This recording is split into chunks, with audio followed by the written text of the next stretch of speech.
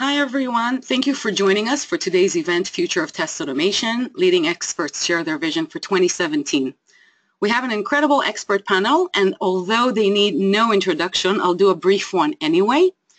Our moderator is Dave Haeffner, author of the Selenium Guidebook and writer of Elemental Selenium Weekly Newsletter.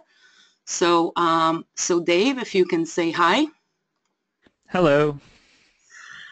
Joining him on this expert panel are Simon Stewart, Selenium project lead and creator of WebDriver. Simon, say hi. Hi, everyone. Jim Evans, the creator and maintainer of the IE driver and creator of the Selenium C# bindings. Jim, say hi to everyone. Hi, everyone. And Brian Jordan, senior software developer at code.org. Brian is an advocate for good test practices and a Selenium power user, and was one of the speakers at the Selenium conference held in London last month. So, Brian, say hi. Hello, hello. So, without further ado, I'll let Dave take it from here. Great. Thanks, Adi. So for everyone attending and watching on this recording, I just wanted to give some background to Selenium Conference because I think that there's a large swath of testers out there, automators, who aren't aware of what the conference is and why we're here to talk about it and why we're excited about it. Selenium Conf is, it started as the annual conference for the Selenium project, for the Selenium community, for people to meet together in a city somewhere in the world and to talk about all things to do with test automation, Selenium, open source, largely rallying around Selenium. And so it's a great place where we could have committers from the project come, show up, and meet people who use Selenium in their daily lives, in their work. And so it started in 2011. It started in San Francisco, and then we from there hopped around where we would alternate between going outside the U.S. and inside the U.S. So San Francisco in 2011, and then we went to London in 2012, then back to the U.S. in Boston in 2013, and then we went to India in 2014, and then back to the U.S. in 2015 in Portland. And then this year we actually broke script and decided to try and do more than one conference, both of which were outside the U.S., sticking with this kind of in the U.S., outside the U.S. Pattern. And so we went back to India and back to London. So not only did we break script and do two, we also went back to places we'd never, where we had been before, where traditionally we have been going to new places every year. And so London was the flagship conference this year, and we're going to continue to do an annual conference, but what the conference really is also is a place where hundreds of people, practitioners, committers, developers, testers, all get together, share ideas, and there's typically two talk tracks. We have a committee of volunteers who are either members of the Selenium project or who are practitioners in their own right who help organize the conference and help select the program. It's a very involved process, and so we're excited to talk about some of our key takeaways from the conference, both from talks that went into the program, as well as what conversations happened between those talks in what we like to call the hallway track. So I'm excited to have people from the project as well as who attended and spoke at the conference to talk about their kind of key takeaways from the event. And so I guess the first question I want to start with is kind of, now that we've had some time to process and ruminate after the fact from the conference, are there any favorite talks or a favorite talk that stuck with you after the fact, assuming that you didn't just spend all your time in the hallway track, which is what I typically do. But we'll start with you, Simon, and work our way to the right. So Simon, Jim, Brian. So Simon, do you have a favorite talk that really stuck with you? And you can't say your own talk, by the way. So. Well, my own was phenomenal, of course. Of course. I think there were a couple. There are lots of excellent talks. I think Anthony Marcono's talk about I forget the name of it. I always call it actor, but screenwriter was excellent. One where he goes and takes page objects and breaks them down and applies some sort of good object-oriented design to it, and then goes like, hey, look, here's the thing that happens. And the reason why, go on. No, I was just going to say, I remember that you mentioned that even in your keynote, that you thought it was really something you were excited about. Yeah, I mean, I've seen a draft of it before, but seeing Anthony do it was great. And the reason why I like that is because so many times in the conference we've had talks about page objects and how to use page objects and stuff like that. But this was one of the first times where it's like, here's a concrete evolution of that pattern and interesting things you could do. The other talk that I quite enjoyed was Jonathan Lips, just because it was thoroughly entertaining sort of listening to him talk about sort of Appium Star or a Star Driver. Star Driver, yes, using an absurd amount of 80s sci-fi movie references. Exactly. And the other thing as well, like I enjoyed listening to sort of all the different perspectives about using Selenium and the things that people do. So yeah, I mean, loads of the talks were really good, but those were the two that sort of stuck out for me. Great. Like you, I spent a lot of time the whole way as well. Great. And Jim? Well, and as always, I'm taking a backseat to Simon, and he's stolen my thunder yet again, because those were two of the talks that I thoroughly enjoyed as well. Was Anthony's and Jonathan Lips, and those were the two that stuck out in my mind that I was going to actually mention. So thanks for that, Simon. All right. It was interesting to hear Dan Cuellar speak also. We also had some lovely keynotes as well. I thoroughly enjoyed listen. I'm always happy to listen to Jason Huggins tell war stories. I think a very useful talk, or one that I liked that the information got out there, was David Burns when he was discussing visibility of stuff in WebDriver. Oh yeah. Obviously, that's obviously all of those things are things that I've encountered, personally in many different environments. But that information, it was really great to hear that actually put out there publicly for why that's such a challenging part of working with Selenium and WebDriver. Yeah, it's great to point out. So for those of you watching who aren't familiar with the talk, so Dan Cuellar is co-creator, Appium, but he talked about advanced Appium at the conference, so he gives a little more behind the scenes about what goes into the project. And Jason Huggins, creator of Selenium, has moved on from the Selenium project technically and is really focused on robots, and of course talked about a fair number of war stories with regards to automating things that are just really challenging to automate. And so it's really good to also hear from David Burns about the visibility of Selenium. It's like the most, aside from find element, checking to see if an element is displayed is probably the most commonly used thing behind find element within the Selenium project. And so understanding the transparency of how that works and why that's actually a really challenging problem to solve across browsers in a consistent way as standards continue to evolve is really it's really refreshing to hear. I don't think that's a perspective that's specifically for that pain point I don't think that's really been shared in a large way. And so I think across all of those, Jim, you're hitting on a great point, and that's that there's a lot of transparency into both the Appium project and the Selenium project, and the history behind the Selenium project that is made available in some of these talks, which I think is really great. And Brian, what do you think? What was a favorite talk for you? Yeah, so this was my first Selenium Conf, and something that we've been dealing with a lot recently at Code.org. We're a pretty new project in terms of getting all of our tests set up. So I was very interested in the talks talking about flakiness and analytics on tests. Hugh McCantle's talk had kind of an interesting overview of how they use Elasticsearch and throw all their test data into there, and some pretty graphs and stuff on how different test steps would be flaky or not flaky, and how they kind of analyze tests and try to make them shorter. Also, like Oren Rubin's talk on element locators and kind of which ones are flaky, and using XPath versus CSS, and what do you do when a selector fails or changes because of code changes, which I thought was very interesting.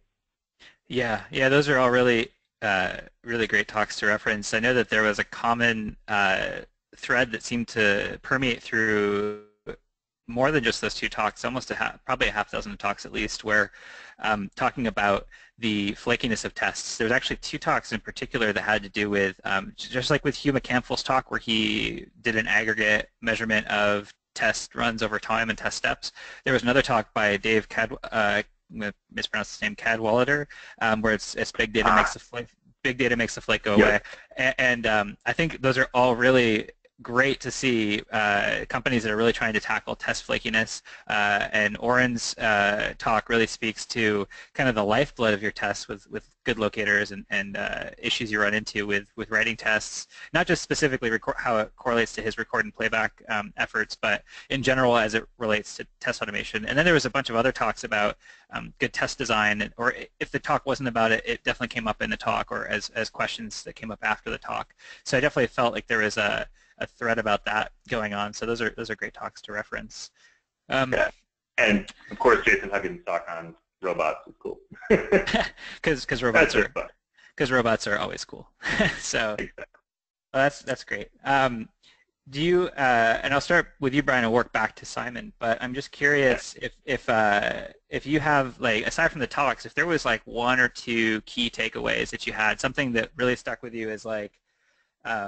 Now that you think back on it, and there's an idea that you feel like you really wanted to go and try and implement, or you're like, you're right, that is a problem, or that is a way to solve that problem, or there's some cool new piece of technology you really intended to go try. Is there anything that really stuck with you after the conference? Yeah, so there's this one idea of kind of generally just kind of measuring flakiness and then using that data to inform test behavior. One thing that sounded kind of interesting to try was taking basically your test flakiness data and kind of running the reruns alongside the actual runs, rather than kind of waiting for it to fail and then running them. That sounded like it could help kind of reduce the overall test time if you're running in massively parallel. Generally the advice on selectors, and so I think it's kind of there's some good tips on basically what sort of stuff to look for in terms of narrowing in on what is causing the flakiness. That was kind of the flakiness is always top of mind, right? Yeah, I think it's something that impacts everybody, and those are, it's great to see like how to diagnose test flakiness as it's happening from test runs and potential remediation. And it seemed like a lot of those talks were also focused on just finding target areas to where to focus on to maybe find testing improvement, or being able to separate test issues based on poor test design and test setup or locators versus the actual environment, like the application under test having issues. Right. In which browsers, bucketing by which browsers are having different issues with which tests. Yeah. And in aggregate, right? Because a lot of times I think people don't have a lot of history to look at that kind of stuff. Those are some great takeaways. Jim, what do you got? Well, let's see. One of the things that I always take back and take away from Selenium conference, and my perspective is a little bit skewed being a contributor to the project, but one of the things that I often that I always come away with from Selenium conference is just how many different ways people are using Selenium and WebDriver and to accomplish, really amazing stuff in their organizations. I also wanted to take away some of the improvements that I had seen in some of the page object generation, or not generation, but page object use. There were a couple of interesting ideas that came out of there. Again, pointing back to Anthony's talk for his screenplay pattern. That had some really interesting implications for how we do things where I work, which is at Salesforce. So I was excited to take that away. But always the biggest takeaway for me is always seeing how other people are really using it and getting inspired by some of those great stories. That's great. Yeah, I think it's interesting to see. I think that the screenplay pattern is definitely getting more publicity now, and it's exciting to see an evolution of the page object pattern. And it's really exciting to hear about how you're considering the implications of that at Salesforce, because anything like that that could be tested out at scale is always pretty exciting, because we could really see like, well, how is this better than page objects? Does it scale well across, however millions of tests you guys have? But I'm excited to hear what's coming in terms of potential case studies from people trying out what they learned at Selenium Conf London, and maybe giving a talk in 6 months in Austin, or even at a future conference after that. That'd be really exciting to hear. Simon, what do you got? Takeaways from the conference. I liked one of the things is like this sort of move towards stability and ease of maintenance of tests, which has always been sort of the Achilles heel of Selenium. Like, how do you make these things stable? How do you do it? So that was good. I think Janelle Klein's keynote on A Programmer's Guide to Humans sort of helped bring home the fact that actually software is about people and their interactions and stuff like that. So that was one of the things that I took away, and that was reinforced by sort of the comments we had at the Q&A at the end, where people were going like, well, how do we contribute? How do we get started? And we've always been quite good at encouraging people to contribute code, but the sort of documentation stuff fell by the wayside. And certainly since the conference, sort of the people who were there have started putting pull requests and stuff like that forward. And so the thing that I took away was like, we should, show people that there's more ways to contribute to the project than just sitting there and hacking on a keyboard. You can sort of write the documentation, you can help us, identify problems, triage bugs, whatever it is. And we haven't been very good at communicating that. So sort of having that be brought home was really important to me as well. Oh, that's a really great point to bring up.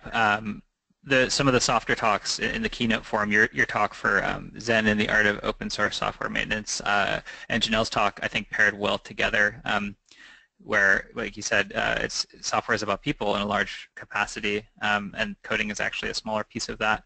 I think that's great. The thing that's I think is really great for everyone to hear, though, is like finding ways for people to get involved, like showing that in a more consistent way.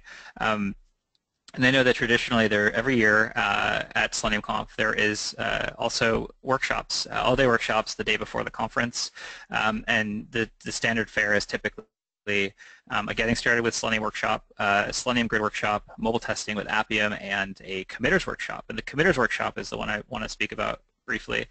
Simon, you typically run this committers workshop, which is an all-day affair where you help people that show up, you help them do a shallow checkout of the GitHub repo for Selenium and help them get their build working and help them show how the build system with Buck works. Is that correct?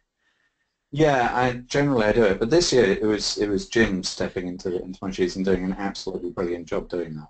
Yeah, absolutely. And I think the thing to point out here, though, is that if anyone is ever interested in finding a way to help get involved in contributing code, that's basically the place where that information is shared right now. I think that it seems like there is some opportunity for us to obviously capture that and share it in other ways. But based on your experience having run the committers workshop, and Jim, your experience, I guess this is your second time running the committers workshop now. How do you feel like that worked out? Do you feel like people really got the hang of the material, and do you feel like we're in for a spike in committers for the project? You want to go first, Jim? Yeah, I'll go ahead and chat. I think that yes. I mean, we've already seen some pull requests that were a direct result of the workshop this year, and we did also last year. And so I think every time we do that workshop, we do get at least some pull requests out of the as an output to that workshop. And I really enjoy doing it because it's always interesting to see new people who you may not have understood all the intricacies of building Selenium, and because of the project's requirements, building it and getting into building it can be, and figuring out how to get an environment set up can be a bit of a challenge, and not something that's just very easily necessarily covered by a series of documents on the web. I think that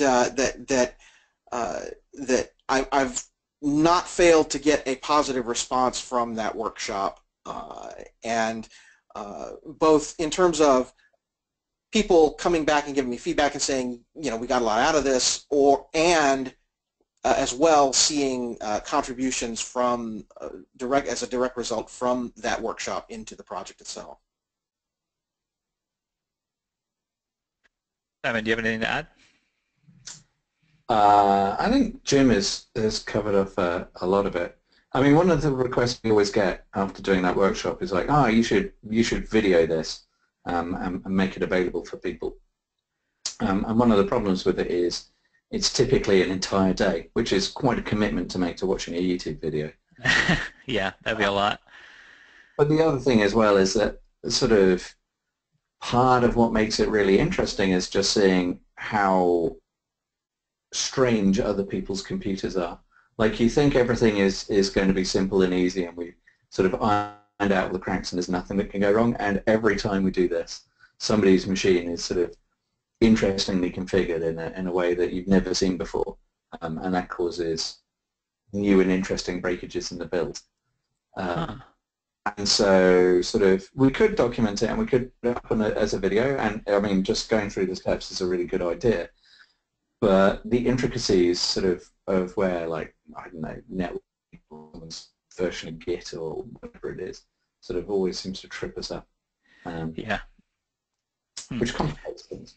Of course, yeah.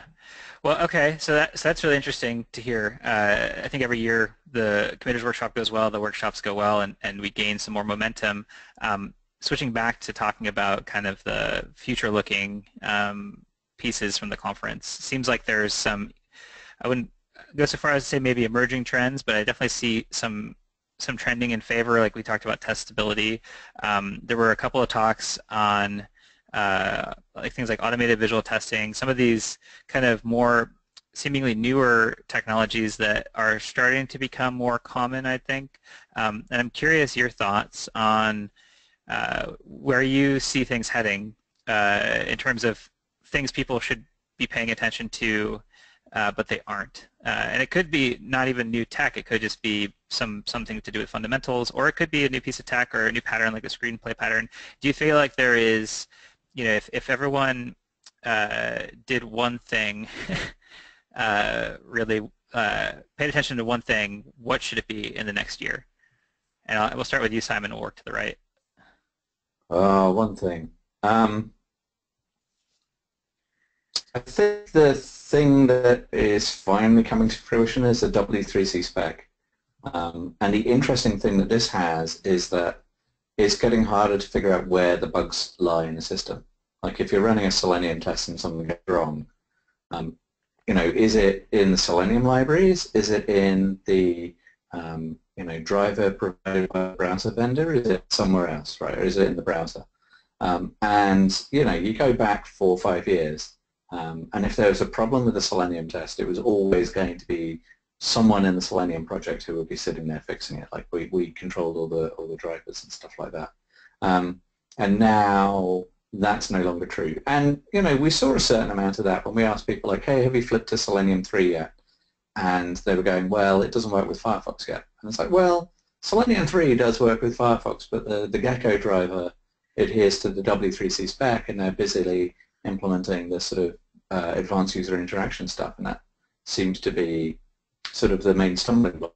And it's complicated by the fact that the advanced user interaction stuff in the W3C spec is now spec'd out, but there aren't client-side bindings. There aren't like Java bindings for .NET. And so one of the things that Jim and I did was sort of hack through some proposed APIs for like how that would feel. And I think we ended up with something quite nice. But the one thing that I'd ask people to keep an eye on is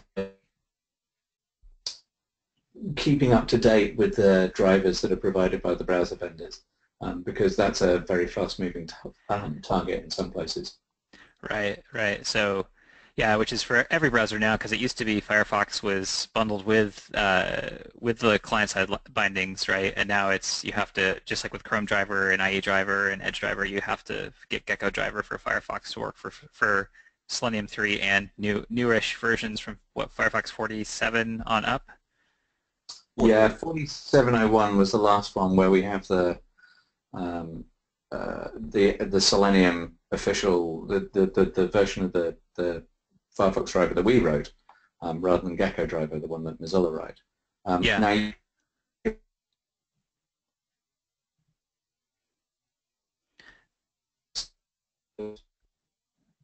leery about the sort of multi break, and because of the way that it works is you never be able to get Mozilla to agree to that sign-off. Right. So my audio cut out, so I wasn't sure if that's me or you, but it sounded like you're saying that there's still a little bit to be navigated there, and it's also I guess worth pointing out that people can still run their tests on using the legacy Firefox driver, but there's just some additional configuration, and you need to use a slightly older version of Firefox to accomplish that. Is that right?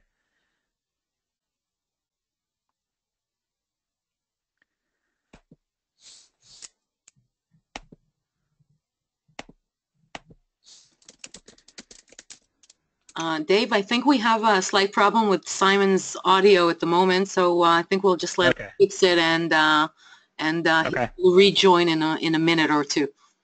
Okay. Sure. Looks like he's muted, but Jim, everything I just said, does that sound about right?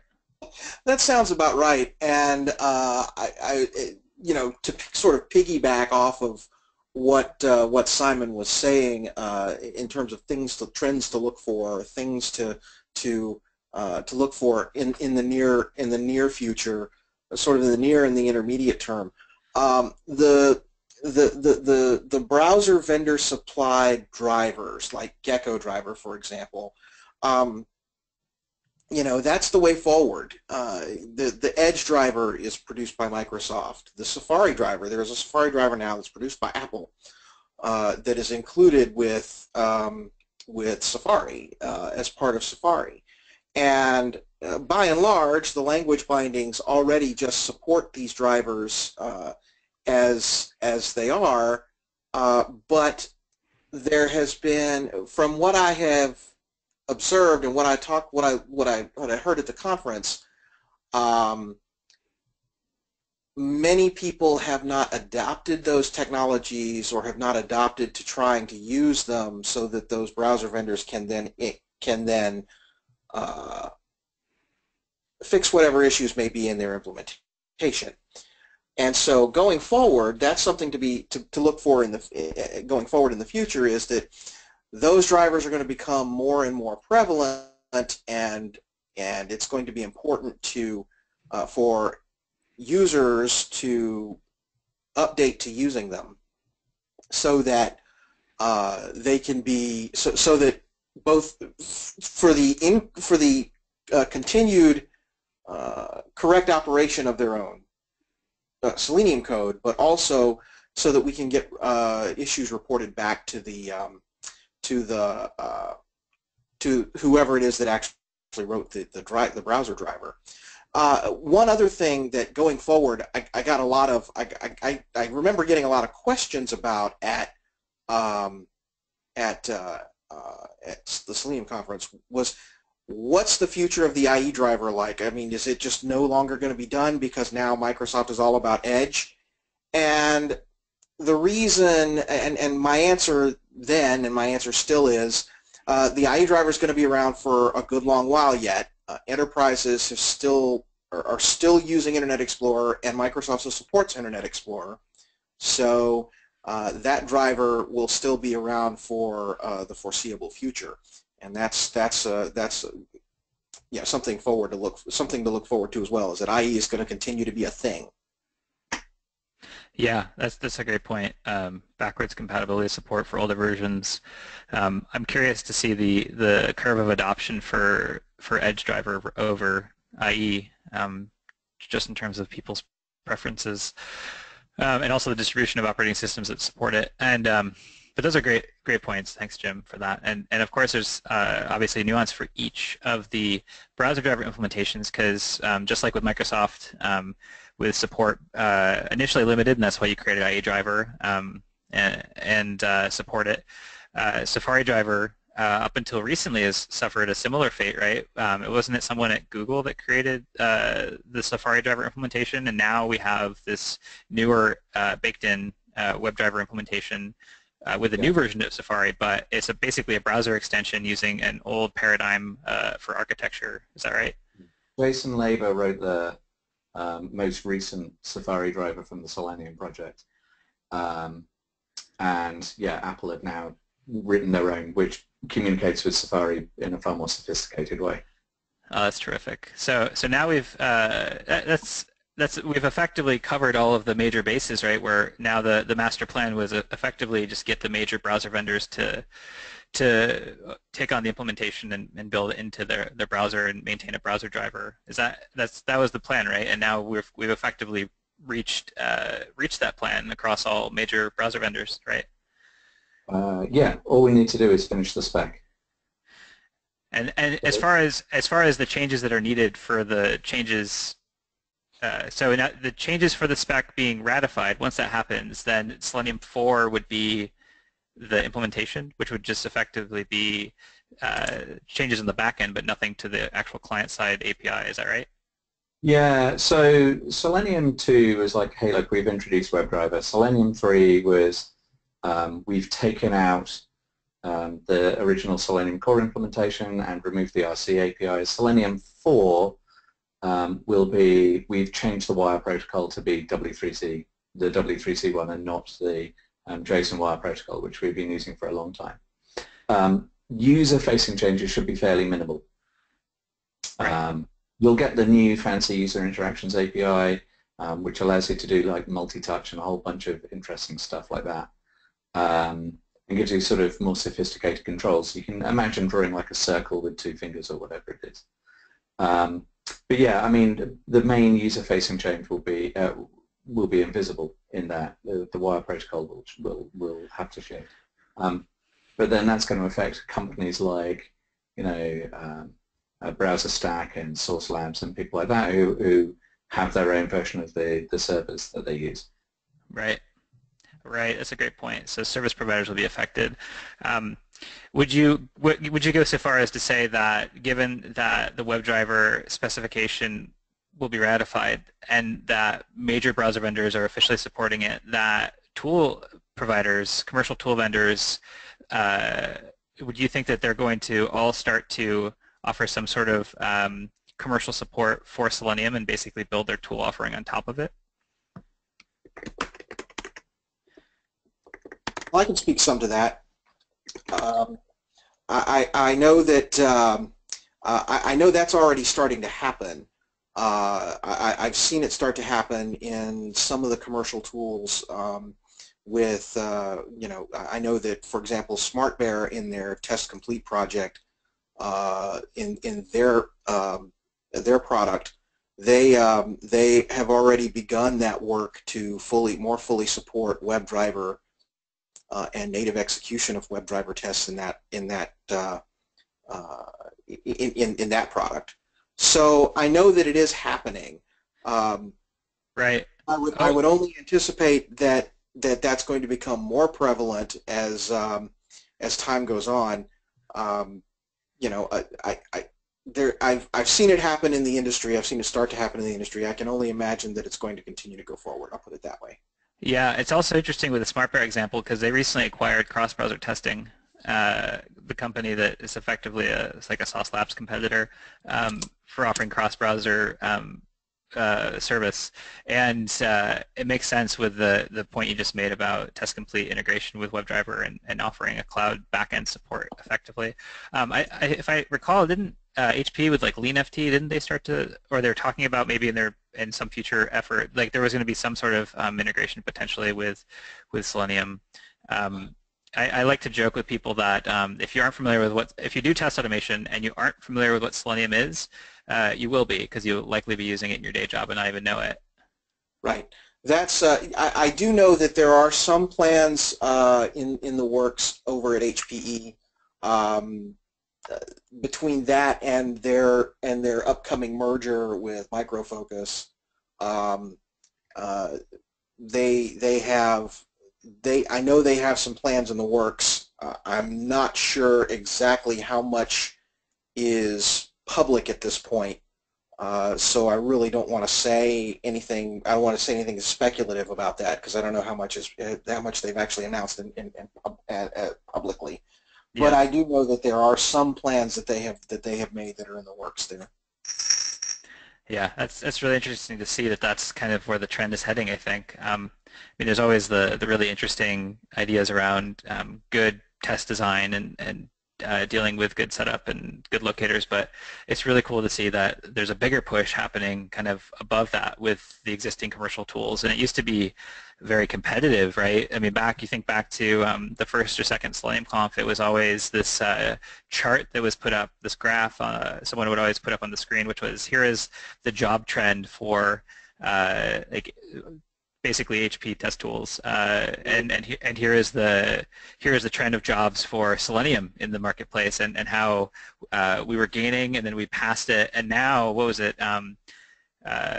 Recently, what was it for India? That was the first time that we had an official sponsorship agreement with HP. So HP officially now is supporting pieces of the Selenium project, which I feel like is kind of, there's a few moments in life where when something happens, no matter where you are, confetti should rain down from the sky, and champagne bottles should magically appear, and corks should start popping. So I feel like the fact that HP became an official sponsor for the conference was one of those moments, and then another one was probably when we actually had Edge Driver offering official support for WebDriver, to the extent where they actually had 4 or 5 people working on the Edge team show up to Selenium Conf in Portland.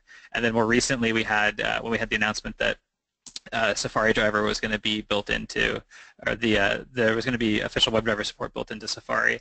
I feel like those are like some key moments in the project where no matter where you were, if you were a committer on the project, you should have this amazing experience of confetti just raining down. It's just like, so yeah, so that's great to see that this kind of stuff is shifting. Also, on top of that, I do think that there are some really interesting things happening in the industry. Some are boring, some are a little bit cooler. And I want to talk to you a little bit, Brian, about that. I know that you do some work with trying out a whole bunch of new things, and I'm curious, based on your previous experience and what you've heard from people at the conference and the talks you saw, between those two things, like what do you feel like is something that's going to be catching on a bit more for people who aren't aware in the coming year? Yeah, so I think there's kind of maybe two things going on. One, you know, as a lot of logic has started to move into the front end, just among, you know, small engineering teams building websites now. You know, it's not clicking links, you know, clicking buttons, so much as, you know, you're going to have a lot of complex JavaScript logic. I think a lot of small teams now are starting to use, you know, Selenium and doing cross-browser testing, whereas I think before they wouldn't be able to.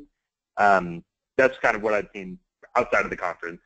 And then inside of the conference, it seems like one of the things that I remember back when we were first getting started with testing, was like doing all this you know, work figuring out the selectors and you know, dealing with test likeness, and I was like, man, it'd be cool if you could just, and you know, we would still have these breakages that we wouldn't be able to find what the actual, you know, where we wouldn't be able to find an easy way to test it. Like a button would show up and you'd be like, why did that button show up? So at one point I tried to build a visual testing tool that would basically just take a screenshot and compare it. It was very hard. And then I heard about the Applitools, and they figured out basically how to do visual testing. So I was like, we started with that, And from what I understand, visual testing is somewhat new in terms of people actually starting to use it. But there was Adam's talk and Oren's talk on basically where it's like starting to become a more mainstream thing. So I don't know if it's quite a trend yet. It seemed like there weren't a ton of teams using it yet, but it seems like that might be a thing that's starting to become more and more feasible for like smaller teams to set up. Whereas I think when I was doing some research, when I was thinking of building my own one, it was just a couple of, it was like Google was building one, and just very large teams were experimenting with it. But I think that's kind of becoming maybe a future trend. Yeah, I definitely see more talks about it at other conferences too, which makes me feel like it's starting to catch on. I do think that, I mean, I spent over a year kind of researching it as well, and I learned that there's actually a fair number of open source libraries out there. Last research wave I did was there's something on the order of 18 different libraries available across probably 3 or 4 different programming languages. A lot of the open source libraries are really good. It does a simple baseline image comparison. Take a snapshot, and then next time you run the test, takes another snapshot, compares the two, and does potentially some sophisticated matching of the images to have it not just be a pixel by pixel comparison. I definitely think it's really, regardless of if you use a commercial tool or an open source tool, I think it's worth thinking about looking into it for an existing test practice, definitely. And it's definitely becoming more reliable. I feel like it's a lot of the technology is actually rather mature, and people don't realize it, because if they think it's immature because they tried it a couple years ago and it didn't work out so well, it's actually gotten pretty good. A lot of these libraries are actually built to work really easily with Selenium. So you could take existing Selenium tests and add in and basically fortify your assertions, right? So instead of doing like one single assertion to see if an element displayed or if certain text was on the page or whatever, you could actually take a snapshot of a page and end up effectively getting hundreds of assertions with this image check, and it just takes a few lines of code to typically do, which is really tremendous. So yeah, I agree with your assessment. On the other side of it, I do think there's some boring stuff that people should pay attention to that they might not be. And I just think that there hasn't been a lot of knowledge sharing around consistently around good test design. I know that every conference we have a lot of talks about page objects, but now I feel like we're starting to get a lot more people sharing their experiences trying to do some sort of aggregation of test runs to find flakiness, talking about locators, talking about good test design.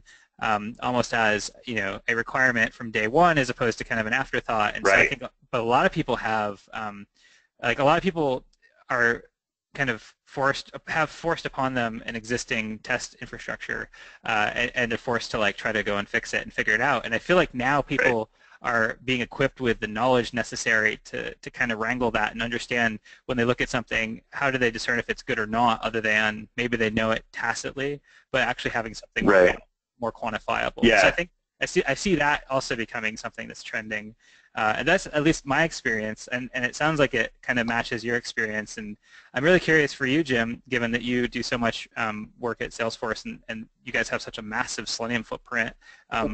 Does that kind of resonate with you, or do you feel like there's something else kind of coming down the pike in terms of future trends people should pay attention to? Well, we're in a bit of a unique position at Salesforce, just because we do have a very large number of Selenium tests, and it's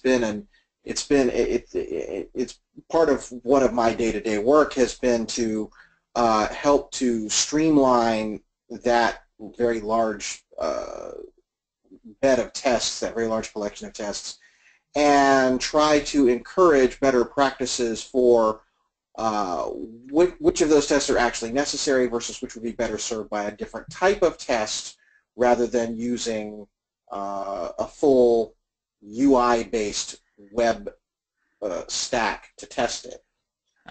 So you're making sure that if it would be better served by like an integration test, or an integration test, or even a unit test in some cases, or even in a case where we're doing an API test of a RESTful API or a web-based API, we shouldn't be using the browser to test that.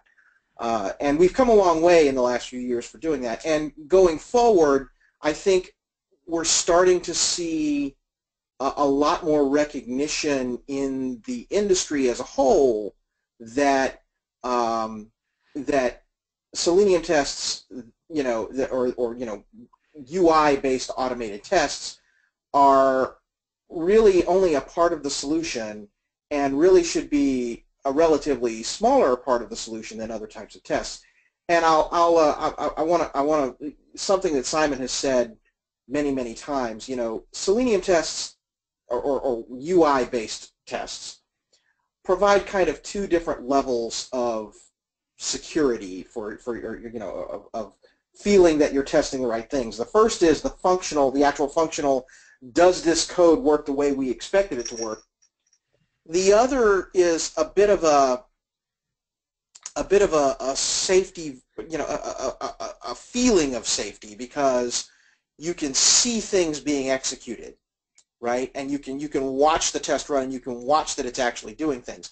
What I think we're starting to see is that people are now starting to feel better about not having to have the same level of that feeling good because I can watch it working versus other types of testing. And I think that's an industry-wide thing that is starting to become more and more prevalent, which I think is good. Interesting. Yeah, if I could jump in real quick. Yeah, I definitely saw that across many different talks. I think people are starting to think more and more of, where do these cross-browser tests fit in, and then how do you, as you're working with your team to figure out, should this be a unit test, should this be an integration test, kind of what the culture becomes around that. So like Angie Jones's talk was covered a lot of that, basically how for your team, integrating with the developers on your team and figuring out how can we maybe move some of these tests closer to the code, yet still get good coverage on issues. Right. Yeah, that's a great point. Like stuff that's, some of it might be really just conversation process, like just understanding of where you could push stuff down, and less of it being the people who are doing the test automation are separate from the development, like trying to really integrate that and cross the chasm there.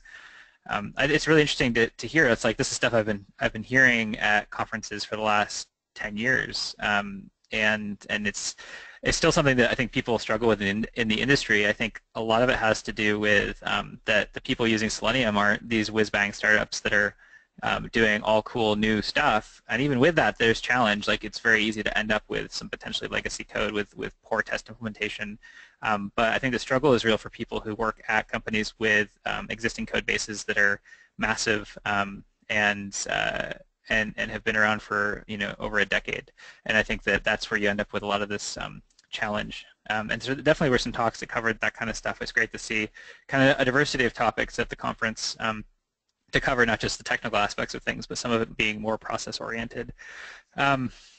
So that's refreshing to hear.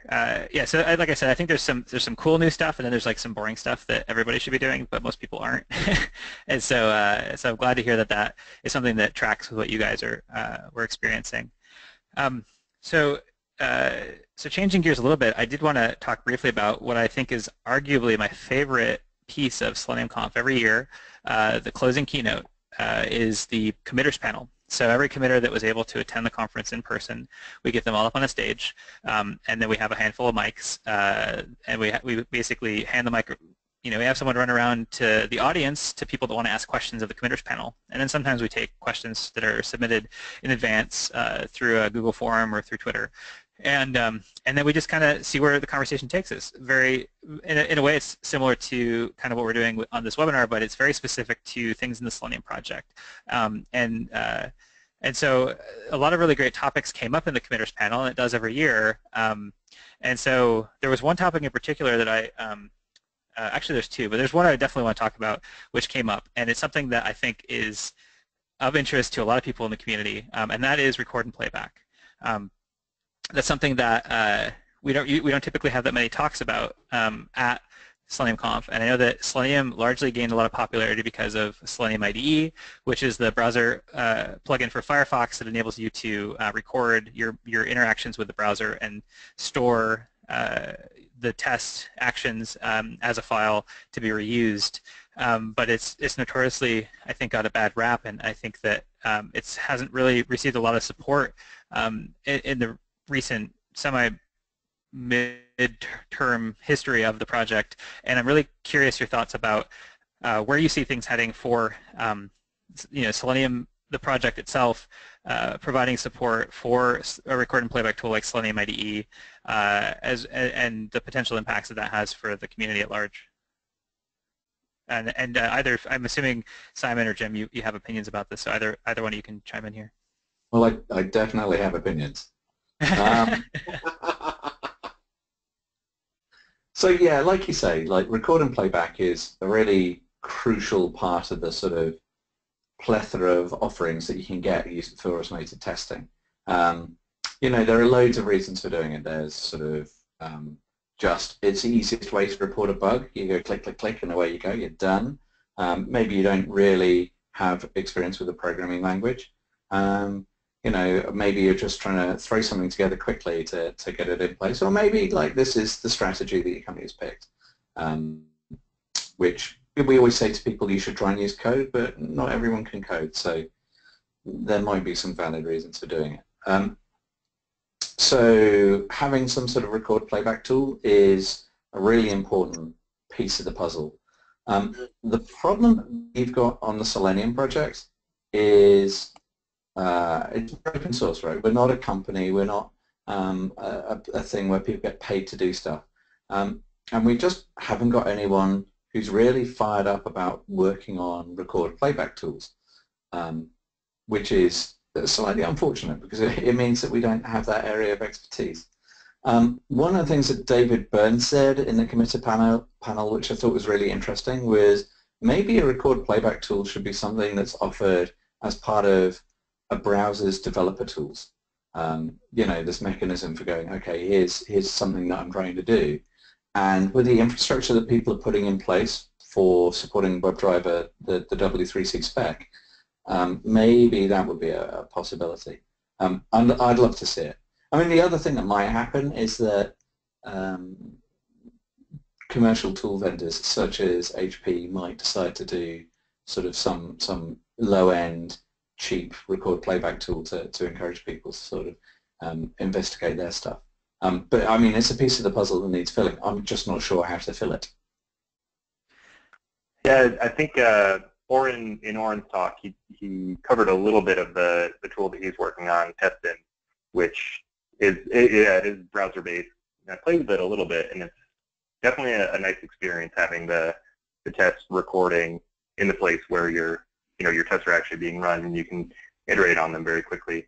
So I could definitely see a need for something like that in open source as well. Yeah, the thing I'll add before, I'm really curious to hear your thoughts, Jim, but I definitely want to chime in and say that I feel like that my experience, I reviewed over 24 different tool vendors that have at some point in the last 8 years have tried their hand at building a record and playback tool, because I think people think that a lot of people feel like that's a need that's unmet, and historically under the happy path cases for an application, how it's built, if it's built for testability, if it's built following the spec for HTML, all of those things, I think that record and playback works well. It knows how to find the ID and do all those things. But generally speaking, 80%, 90% of the time, apps aren't built to be testable. Apps don't have great markup that's semantic with good locators. And so as a result, the record and playback tools do their best guess at what would be a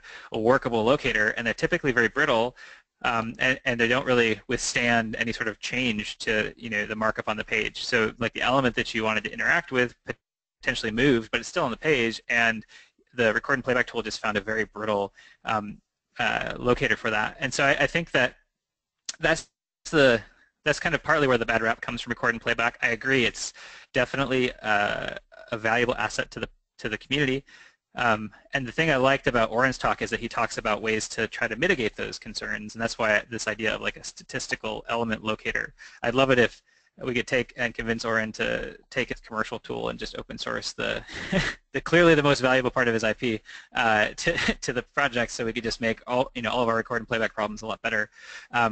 So that's just my food for thought on record and playback, and I want to caveat, like, it's great, but it might just be a throwaway test. It's not typically meant for prime time by itself. Might need some enhancements over time. That's why, correct me if I'm wrong, guys, but Selenium IDE has the export to a programming language function that has some sort of transform to help you get tests from Selenium IDE converted into some form of code, so you can then really improve upon them and follow good design practice.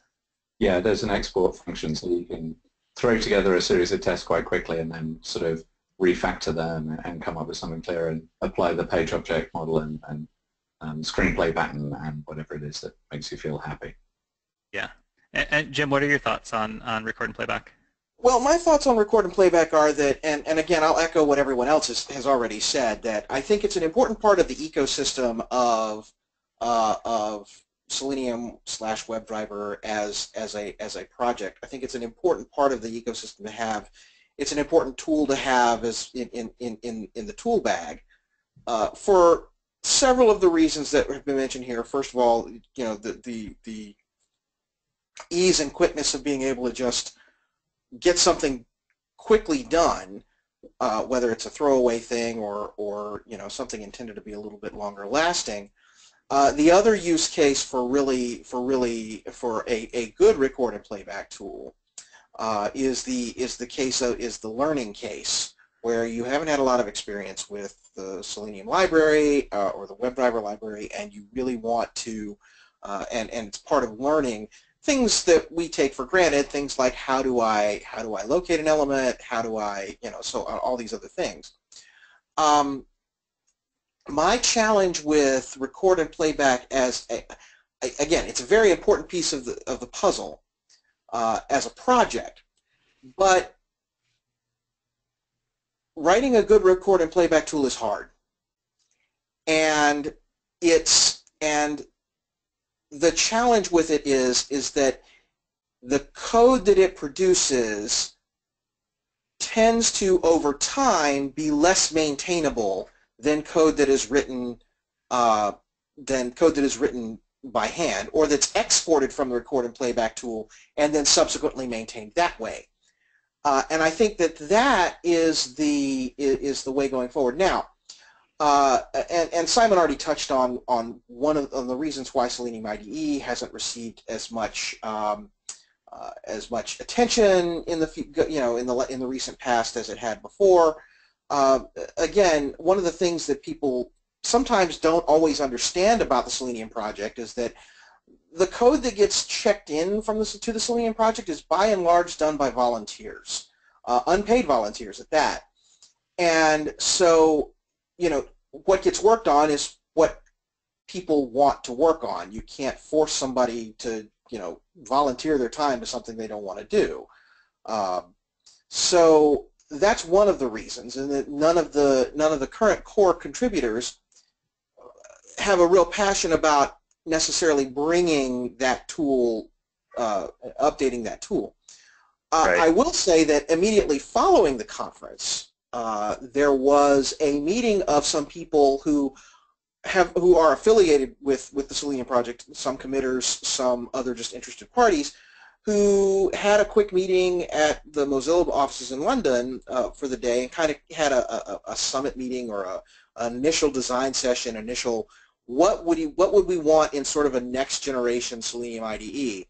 And I didn't actually go to that meeting, but I did see some of the notes that were taken at that time. And again, that was just an initial sort of thing, so there's no timeline for anything or any sort of outcome from that group, other than, it is something that people affiliated with the project are thinking about and want to have solutions for. Yeah, That's great. That's a great point. I'm glad that you brought up the meeting of the minds that happened for the Selenium IDE kind of envisioning. And I was really excited to see that that just kind of organically happened. And that's another byproduct of why I think Selenium Conf is so great. It's, you know, it's a good communal gathering place. And so with that, I definitely want to transition to kind of wrapping things up. And it's worth pointing out two things. One, every year for the conference, we record the talks. And they're all available free on YouTube. And actually during the conference we also live stream them, but they are recorded and available on YouTube right now. If you go to YouTube and search for Selenium Conf UK, you'll find the Selenium Conf UK YouTube channel, and on there is all of the talks, I think it was 30 talks or so, including keynotes. And so you could watch everything there, and then if you actually head over to seleniumconf.co.uk, you can find more details about the speakers, their bios, and I believe the slides will be posted there as well. So it's worth checking that out, but it's also worth pointing out, I think, the most important piece, which is looking ahead, which is kind of the goal of this webinar. Selenium Conf 2017. Is happening in Austin, Texas, April 3rd through 5th. The 3rd would be the pre-conference workshops, and then there's the 4th and 5th is the actual two-day conference.